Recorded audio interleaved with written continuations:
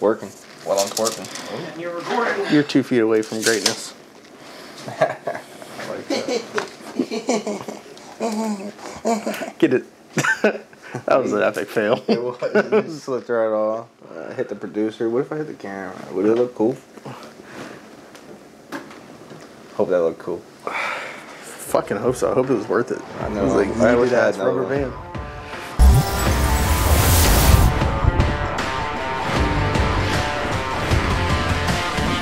What's going on, everybody? For this video, we're kind of aiming towards those first-time gun buyers, the first-time owners, the people who are looking for their very first firearm. We wanted to give you guys 5 key points to look for when you're picking your perfect weapon. But before we go ahead and get started, I need you guys to do me a favor. Us here at GW Tactical are growing every day, and I need you guys to go ahead and hit that like button and subscribe to the channel and share it with all your friends. Let's go ahead and get into these points. So our first point is going to be don't overspend. Don't go trying to get the biggest and baddest gun.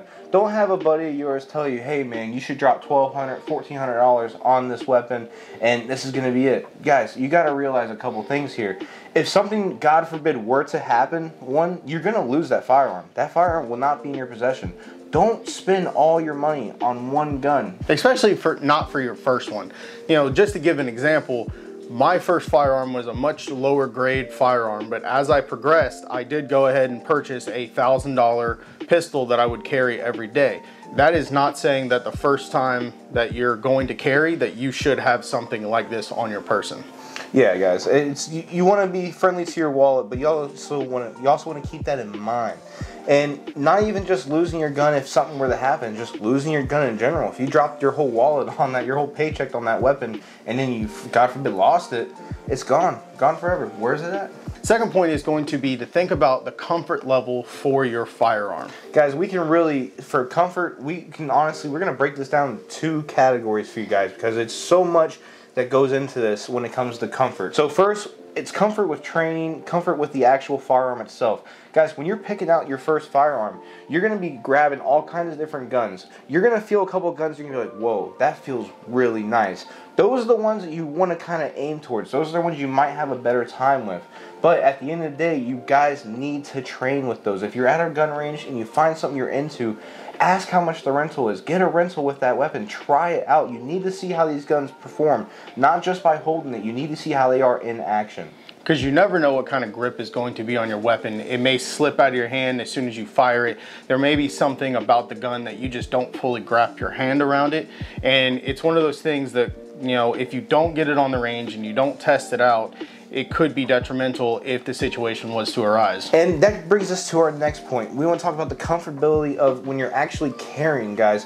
When you're looking for your first gun, you need to be mindful of what you're actually going to be wearing on an everyday basis. Are you going to have something big and bulky where you're going to have to wear double the size clothes just to be comfortable and make sure everything's hidden? Or are you going to go with something with a little smaller profile that you can actually tuck in, maybe even wear gym shorts and just kind of hide in your pocket, you know? These are things you have to keep in mind when you're picking these weapons. And that even goes into the grip as well, that, you know, with a grip like this right here, it's super rough on the skin. It's not something that even I now want to carry at all times on my person, but it's great in the hand. It's something that I love to shoot.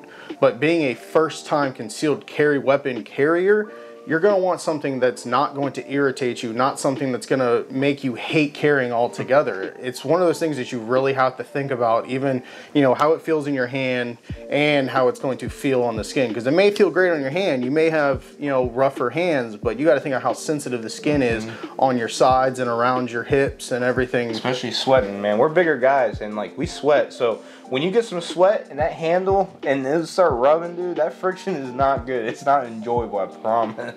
And one of the probably biggest points that we have on this entire list right now is go easy on the caliber that you're going to get. Don't get something that is going to be, you know, too overpowered for you, but also think about the abundancy of being able to actually buy that said caliber.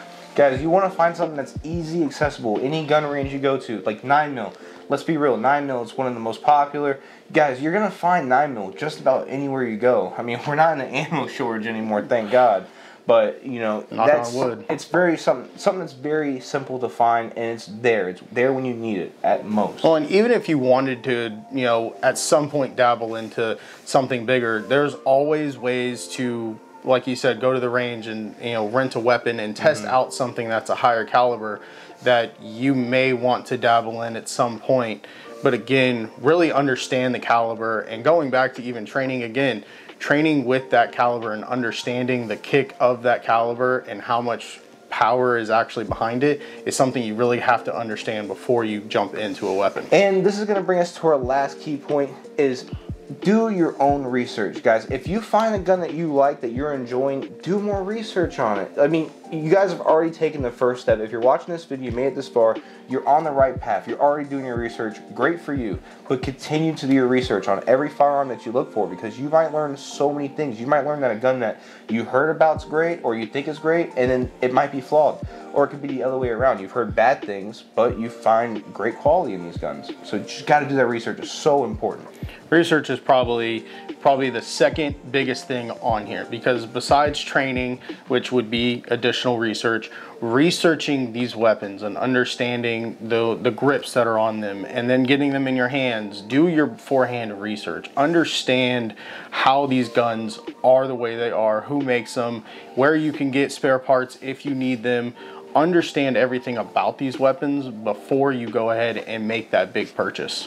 Yep, guys, don't listen to your buddies saying you have to go with this gun. Get this gun. At the end of the day, it's every man for himself on that front. Everyone has their own personal preference. This is our opinions. You know, take this with a grain of salt. Just take this advice when you go out there and you're trying to find that weapon. We want you to pick the right gun for you. Well, if you guys enjoyed the content, we have plenty of other content going up on all of our social media accounts. We have an Instagram, TikTok, Facebook. We got all kinds of stuff going out there. And in the meantime, if you want to go ahead and support the channel, go ahead and check out all the affiliates that we have in the description below. We really appreciate it. There's lots of cool stuff on there. There's gun deals, there's Legal Heat to go ahead and get your concealed carry class set up. And always remember, guys, who's got your six?